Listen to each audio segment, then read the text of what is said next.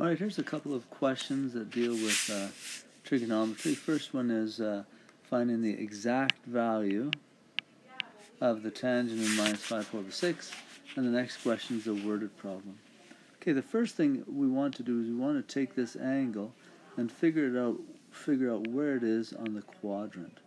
So I would first change the radians into degrees, and you can do that always by multiplying by 180 over pi. That's a 6 there. And that's equal to, what will that be? 150, negative 150 degrees. So the pi's cancel out. Okay, so tan of negative 5/6 is the same as the tan of negative 150 degrees.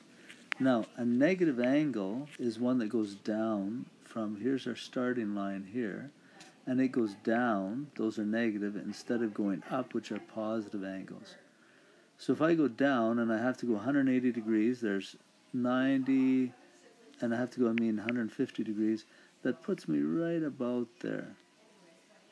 Okay, so this big angle is 150 degrees, negative, because it's going backwards. But what I want to know is what angle does this line here make with the closest x-axis? That's that one. So the whole way is 180, so if I just go to 100, here's 150, that little piece here will be 30 degrees. So the tan of negative 150 is the same as the tan of 30 degrees. Then off my chart, tan of 30 is right there. My answer will be root 3 over 3. In this case here, tangent, and we didn't talk about this in class, but tangent is a combination of y and x. And both y and x in this quadrant are both negative. And if you have two negatives, they'll cancel out and be positive. So this, your answer will be positive root 3 over 3. On the test, we're not going to have you worry about these or angles in any of those quadrants. We're going to put the angle in this first quadrant here.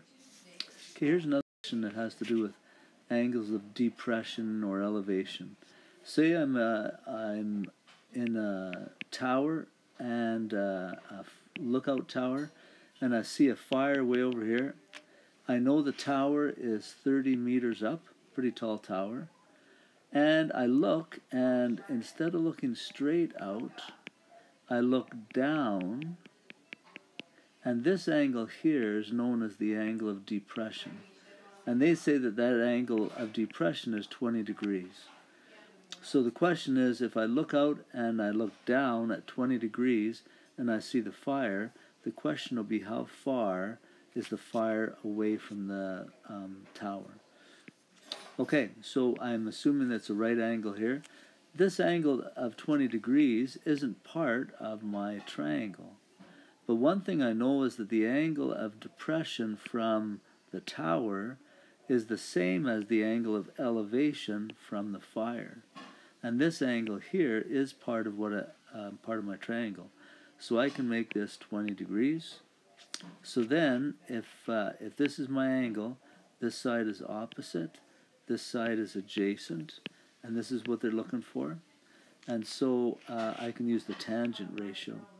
So the tangent of 20 is equal to the opposite side is 30 over the adjacent side. To figure out the adjacent side, I'll multiply both sides by the adjacent side. These will cancel. So I have the adjacent side times by the tan of 20 is equal to 30. And then I'll divide both sides by the tan of 20 degrees. And so the adjacent side is equal to, let me see on my calculator here, 30 divide tangent of 20. Go. 82.4. So the tower and the fire must be 82.4 meters away. Hopefully that helps you with those two questions.